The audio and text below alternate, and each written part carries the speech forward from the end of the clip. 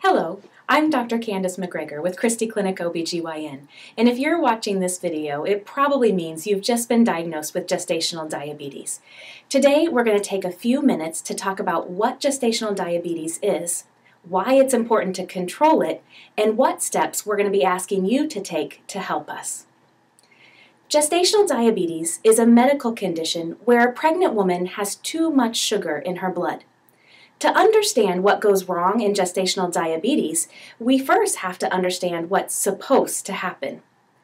Our bodies eat food, and through digestion, the sugar in our food ends up in our blood. We call that sugar glucose. Our pancreas, which is an organ behind our stomach, produces insulin.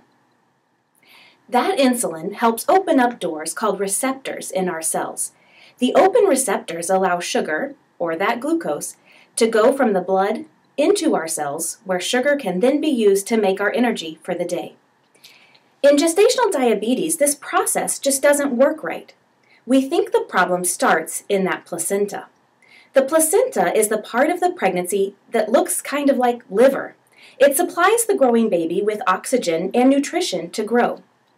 The placenta makes a hormone that blocks the insulin receptor.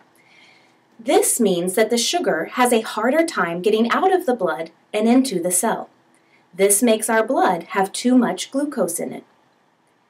So now that we know what gestational diabetes is and how it happens, let's talk about why it is important to control this condition. The high levels of sugar in the blood can cause problems with the baby's growth and development. Diabetes in pregnancy can cause the baby to be very large. It can also cause the baby to have low blood sugar after birth, which in severe cases can even cause your baby to have a seizure.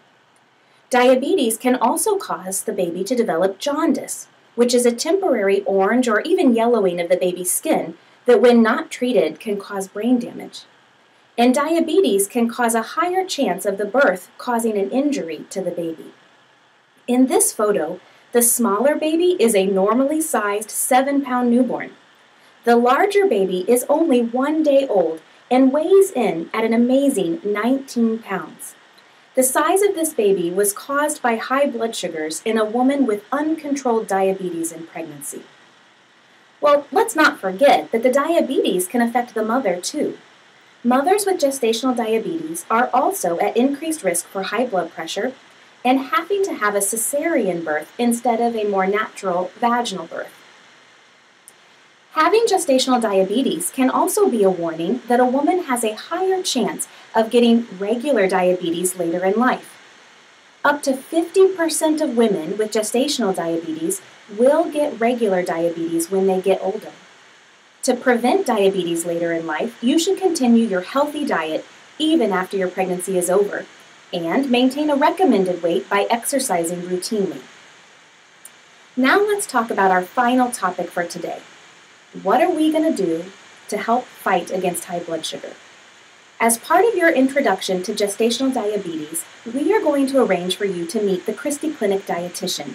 She is an amazing resource for information about how to make small changes in your diet that are really powerful at reducing your blood sugar. We feel that your visit with the dietitian, Jane, will be super helpful for you in your quest to beat gestational diabetes. Also, your doctor is going to want you to test your blood sugar 4 times per day. The timing of these tests is very important. You should check your blood sugar in the morning before you eat or drink anything. This is called your fasting blood sugar. We want your fasting blood sugar to be less than 95. Then you are going to test your blood sugar 2 hours after each meal. So this means 2 hours after breakfast, lunch, and dinner. We call these values postprandial. We want your postprandial values to be less than 120. This example demonstrates 3 abnormal values indicated by these pink squiggly lines. To test your blood sugar, you will be taught to prick your finger and place a small drop of blood onto a test strip in your meter. Our nurses will show you exactly how to do this.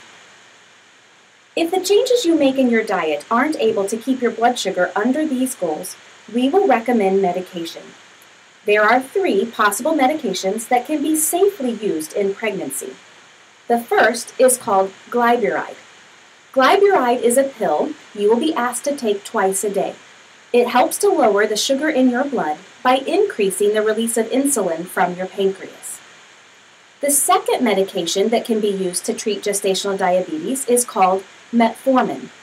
Metformin makes the insulin more powerful on your cells and helps the sugar get from the blood and into the cells. Metformin is a pill you may be asked to take twice a day. The third medication that can be used to treat gestational diabetes is insulin. Insulin is different than the pills we have just talked about. It comes in liquid form that is given by injection. If you need insulin injections, don't worry. Our nurses will teach you everything you need to know so that you can give yourself the shots. Depending on your circumstances, your provider may recommend testing of the baby during the later months of your pregnancy. The testing will all be non-invasive and totally painless. This may include extra ultrasounds to check the growth of your baby. It may also include something called non-stress test. During non-stress test, we place a monitor on your belly that can detect the baby's heart rate and record it over 15 to 20 minutes. Looking at the results of this monitoring can help your provider reassure you that your baby is safe.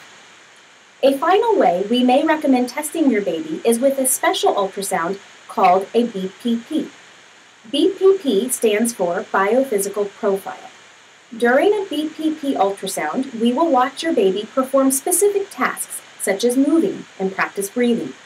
Each task your baby accomplishes scores 2 points, and we are looking for a score of 8. A good score tells us that your baby is doing well.